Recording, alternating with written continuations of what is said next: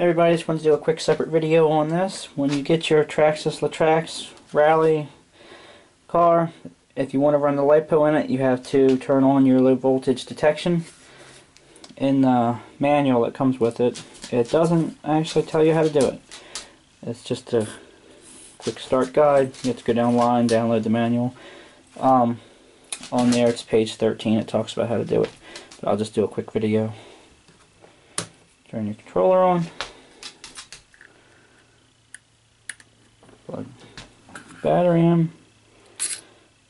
Turn it on. It's going to be red. That's your low voltage detection is disabled. You want to turn it on so you can run your LiPo. All you do,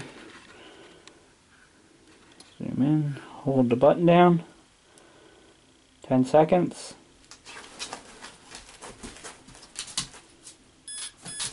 Beep and turn green.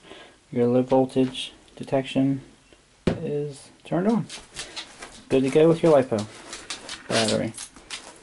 If you have another Traxxas car, let's move over here, a slash 4x4, same, I can't remember what ESC is in there, but it's the same way.